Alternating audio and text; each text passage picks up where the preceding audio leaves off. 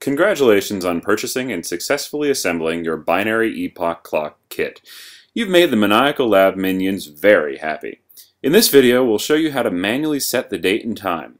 As an example, we will set the clock to August 11th, 2013 at 10:35 p.m. or 22:35, as the clock must be set in 24-hour time. To get started, simply press and hold the A button for about 1 second until the clock enters manual set mode.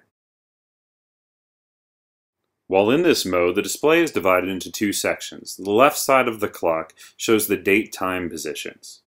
From the left, the positions are year 1, year 2, month 1, month 2, day 1, day 2, hour 1, hour 2, minute 1, minute 2.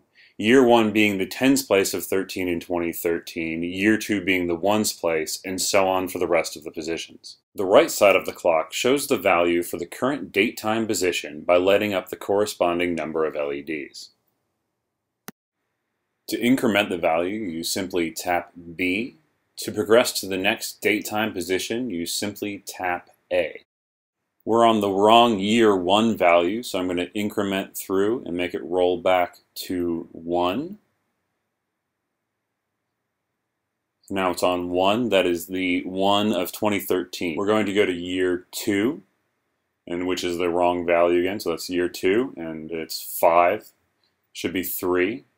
So I'm going to increment that back to 3.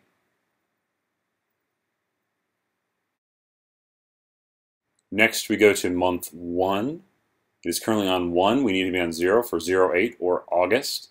It rolls around automatically once you've hit the maximum value for the date-time position that you are currently in. Next we go to month 2. We need to bring it up to 8 for August.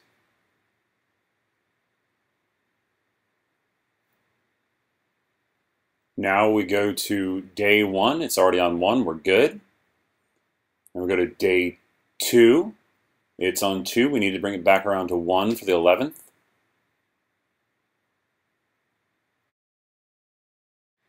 Next, we're going to go to hour 1. We need to bring that up to 2 for 22. Then we're going to go to hour 2. It's already 3. So we need to bring that back around to 2 again. Now we go to minute 1. It's minute 1 shown right there. We're on value 3, which is good. We're going to go to minute 2. It's a bit too high, so we need to bring it back around to 5. So now if I hit this one more time, it's going to roll back to year 1. So we've got year 1 is 1, year 2 is 3, month 1 is 0, month 2 is 1, 2, 3, 4, 5, 6, 7, 8 for August. Day 1 is 1. Day 2 is 1, so it's the 11th.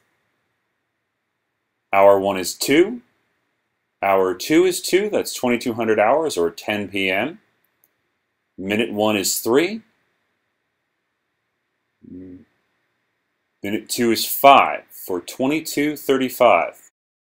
Now to commit the time, simply press and hold A until it returns to normal clock mode. We're going to press and hold A again. So we've got 1, 3, 0, 8, 1, 1, 2, 2, 3, 5. But at this point I just want to cancel, so I'm going to press and hold B, which will bring me back to the regular clock mode without setting the time. That's all there is to it. Enjoy your clock, and thanks for watching.